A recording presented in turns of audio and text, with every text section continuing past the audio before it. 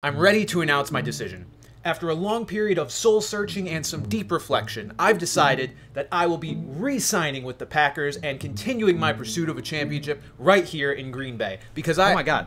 Guys, Russell Wilson just got traded to the Broncos. What? Whoa, what? Man, our division is stacked now. Seriously, this is all people are going to talk about for weeks. Clearly the biggest news of the day. No, this can't be. This was supposed to be my day, my moment. All that time I spent stringing people along, hogging the spotlight, pretending like I didn't want media attention when in reality it's all I've ever wanted. All of that. For nothing. All of that. Just to have the headline stolen by some 5'10", day 2 draft pick loser. I'll get you, Russell Wilson.